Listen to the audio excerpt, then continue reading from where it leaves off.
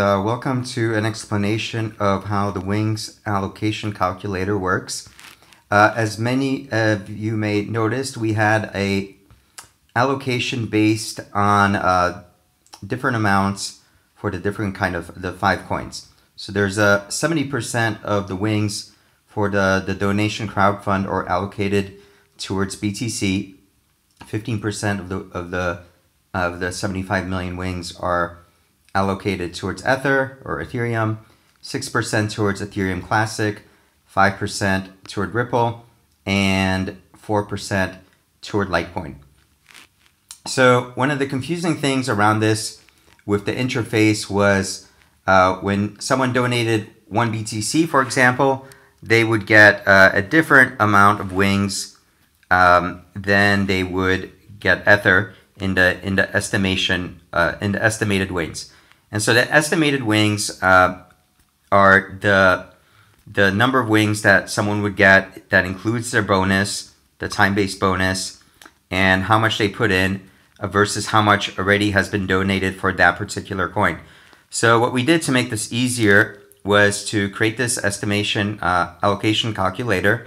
And so what you would do here is, for example, you would take put in 1 here for 1 Bitcoin, and that would show that right now, based on the number of Bitcoins given and the bonus and such, that allocation estimate would be 33,443 Wings. Now, these calculations rely on the current total of funds collected under that Bitcoin bucket. So if there's more funds that are collected, donated in the next, let's say 2 weeks, that the crowdfund is going on for, that estimation number will change. But for now, it'll at least give you that number for which one is the optimum one that you might want to put in, so that you can maximize the allocation of Wings that you have. And so, for example, we're going to start here with this 1 Bitcoin, right? So that's 33,000 Wings, and I'm going to go to our favorite exchange here, Poloniex, and click on F, and we got F here, and I'm going to just put in 1 BTC right there. So right now 1 BTC gets me 105 Ether, and I could put that in here, paste that in, and zero that out, click estimate tokens, and I could see that for this, because there's an imbalance here, that I actually would get allocated a higher number. Well, the estimate is a higher number than if I were just to use Bitcoin. And so let's take a look at Ethereum Classic. So I'm going to go back over here and click on ETC. That's going to take me to the Ethereum Classic page.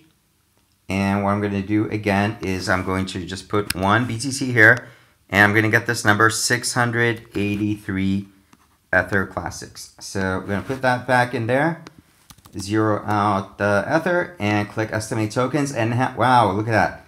I can I would get an allocation of over 208,606 to be exact, for Ether Classic. And so the little cheat sheet here is, you see this circle here, this circle is full.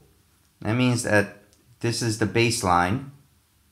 This is at, let's say, 100% of its allocation. And relative to Bitcoin, Ether seems to be at about, let's say that's about 45%. Ether Classic's probably at, let's say 10%. Ripple is at about, maybe that's 8%. Litecoin is, let's say, maybe that's 15%. So theoretically, what should happen, if I got this right, is that when we come back to Poloniex and we click on Ripple, XRP, and we're going to put in 1 BTC in here, and we're going to get 122,850 Ripples. And so we're going to put that in here, zero out the Ether Classic.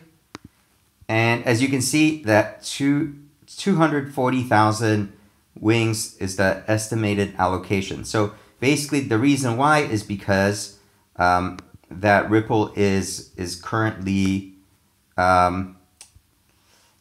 is underfunded. And actually what you could see here, if you want to get a little clever, is that you could see how much it's underfunded.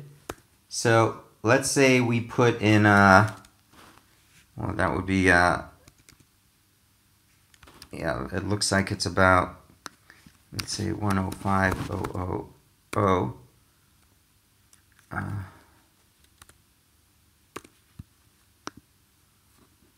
See if I got this right.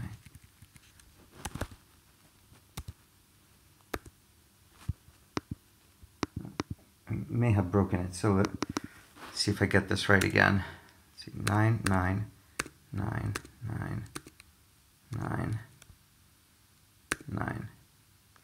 Okay, so that's how many nines is that? It appears that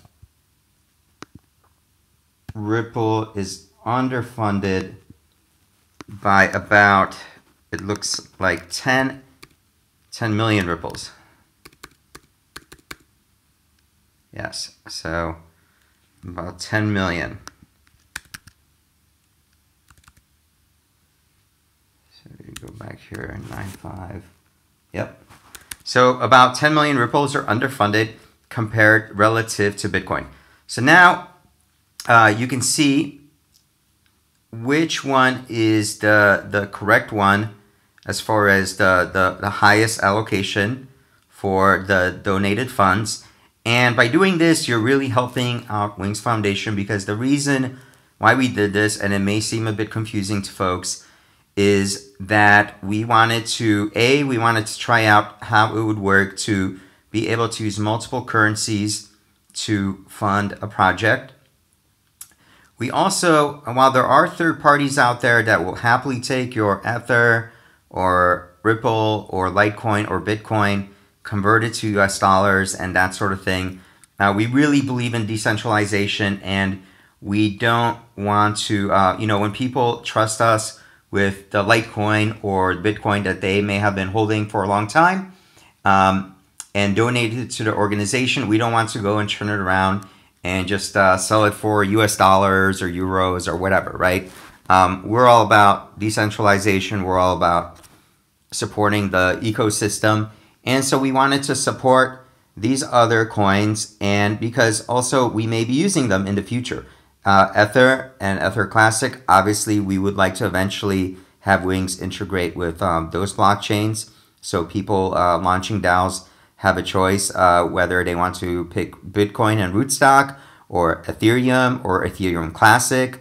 One of the reasons why we picked Ripple was because Ripple has the Interledger protocol, and so that is one of the technologies that we're considering and using to again allow to get information for donations that are given or money that is sent into a particular crowdfunding, a DAO that is crowdfunding, and if they want to use, again, multiple coins.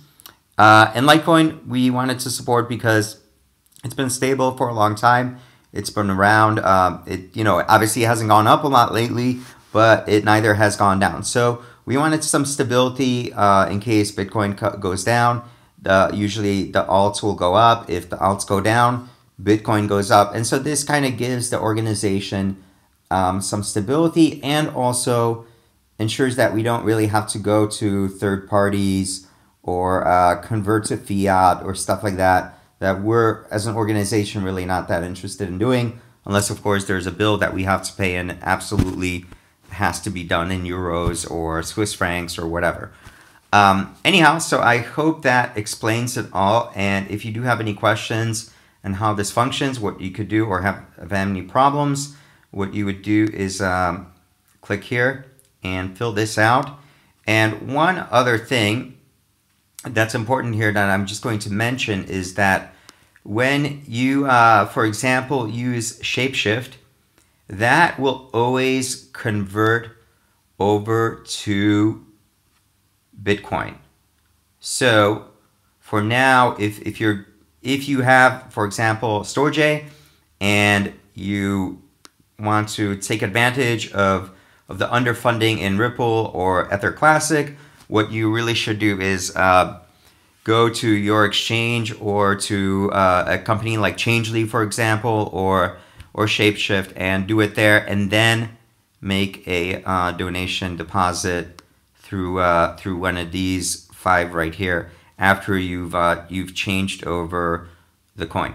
So I hope that that helps. And again, if you have any questions, feel free to sign in here and post your question. Thank you very much, and have a great day.